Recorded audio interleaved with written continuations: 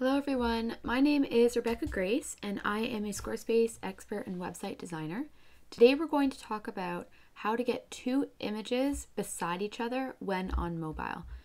So notice I have 8 images here, and when I change this to the mobile view, these images kind of stack on top of each other, which if you have a lot of images could mean a lot of scrolling. However, the second layer of images I have them stacked beside each other. Now, a lot of people try to attempt to use code in order to do this.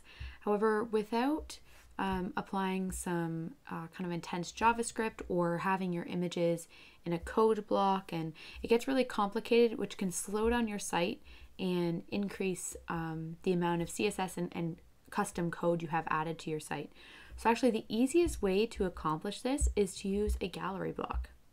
So if we go back to desktop, I can show you what I've done. So they look the same here, but actually if we go into the back end, you'll see that this set of images is 4 different image blocks set beside each other. But this one is actually a gallery block. So if you want them to stack beside each other when on mobile and be responsive, I would click here to add a grid gallery block, add the images you would like, and in design, I have it set to grid. Make sure all of your images have the same ratio, just to help make them look a little bit nicer. And then I have it set to 4 per row with some padding, and you can add a light box or what have you as well. Click apply, save. And then this gallery block automatically resizes your images nicely for you,